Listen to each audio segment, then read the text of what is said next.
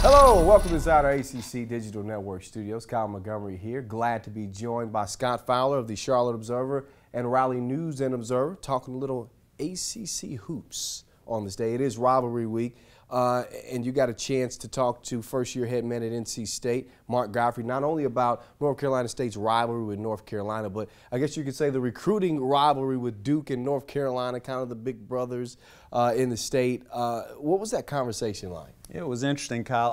I asked him, look, how are you going to beat Duke and UNC? And he said one word, but he said it 3 times: recruit, recruit, recruit. I think that's where he thinks he's got to get some more horses. He says there's a significant gap right now between where Duke and UNC have been in the last 10 years as NC State. You close that gap not just with a good coach, but you close it with players. Well, as you know, they have 3 McDonald's All-Americans coming in next year. So the horses may be coming. Yeah, feather in his cap. 3 McDonald's All-Americans playing in the McDonald's All-American game, more than Duke and North Carolina.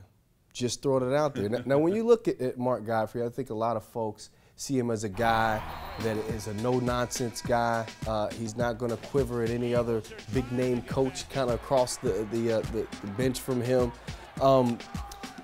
Does he remind you of anyone that we've seen before?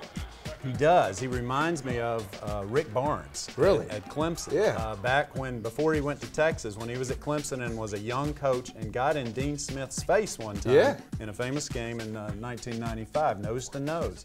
And although his record against UNC, Rick Barnes' really was terrible. 1-9 Clemson, not very good at all. NC State fans don't remember that as much as they remember the stare down. Right. And so that's the kind of guy I think that they're looking for, and I think Gottfried has that possibility. Yeah. I think he has that in him. A guy that could mix it up. We both know the best way to earn loyalty from the fans is winning, but showing that passion as well is also going to win some fans over. Now, football was king at Alabama, where Mark Gottfried is coming from, clearly. Now he kind of finds himself in a similar but different shadow, I guess, if you will, in the shadow of North Carolina and Duke, a basketball program as opposed to a football program. His experience at Alabama, do you think it helped the transition to what he's dealing with now?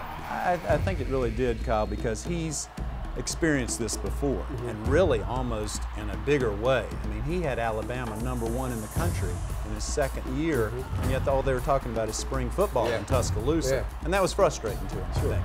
Now he understands, hey, we're going to have to beat Duke and UNC, and if we beat them some, then the people are going to talk about us. We've got tradition. We've got a fan base that wants to be re-energized, desperately wants to be re-energized.